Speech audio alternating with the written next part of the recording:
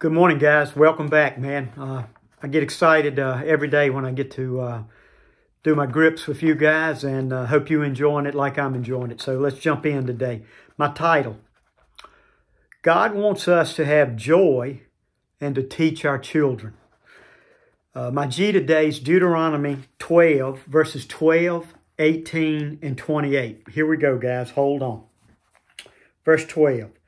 And there rejoice before the Lord your God, you, your sons and your daughters, your men servants and your maid servants, and the Levites from your towns, who have no allotment or inheritance of their own.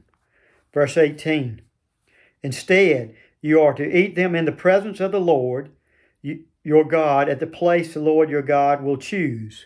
You, your sons, daughters, your men servant, your maid servants, and the Levites from your towns, and you are to rejoice before the Lord your God in everything you put your hand to.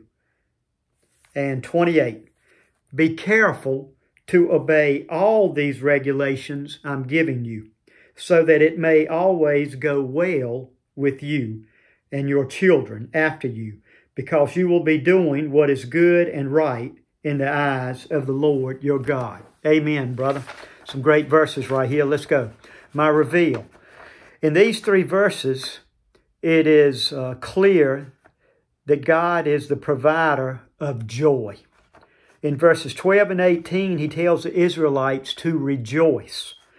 And that means he expects us to have joy through him and to rejoice just like the Israelites did. To get to these types of joy, we have to have God in our life. And we have to do what God asks us to do. The special condition of these three verses is to rejoice with the Lord. And here's the key, guys. Also, it means I got to rejoice with the Lord. Me, you, your sons, your daughters, your men servants, your maid servants, and the Levites.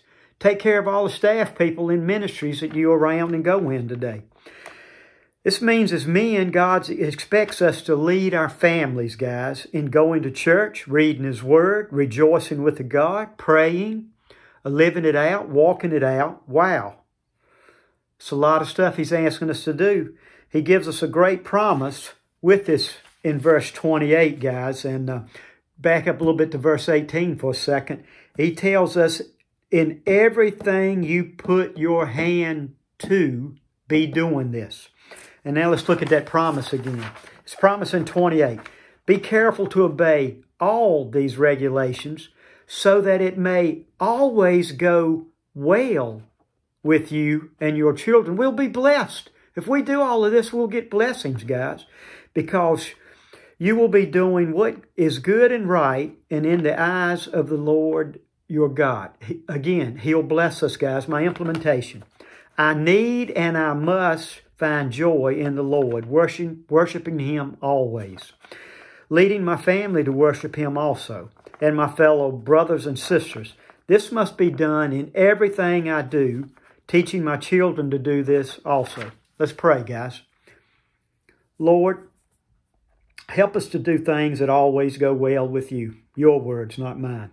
And just lead and guide us, Lord, in a way that pleases you. And just help us to teach our families, all those people around us, walking it out every day in a way that has people say, I don't know what he's got, but that dude's got joy. And then we get to tell them about our Lord and Savior, Jesus Christ. And that's what we want to do. Again, lead and guide us there and just take care of us, Lord. For it's in Christ's name I pray. Amen. Okay, guys, where are you on these passages today? Are you leading your families in godly ways or other ways? Take an inventory. If it looks good, keep on going, guys. Keep rolling along. If it needs improving, start today. There's no reason to wait any longer. And one way of starting is getting in the grip, man. Just grip the Word every day. It's a great way to study and learn deeply what God expects for us to do through His Word. And you need to do this, as He said, quickly.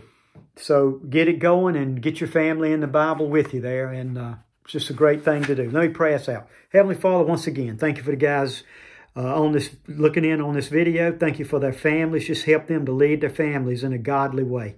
And by godly, we mean we got to be in your word, God. The only way we can know about you is read your word, understand it, and apply it to everyday lives. And we just ask you to lead and guide us to do that. For it's in Christ's name I pray. Amen. Okay, guys. See you tomorrow.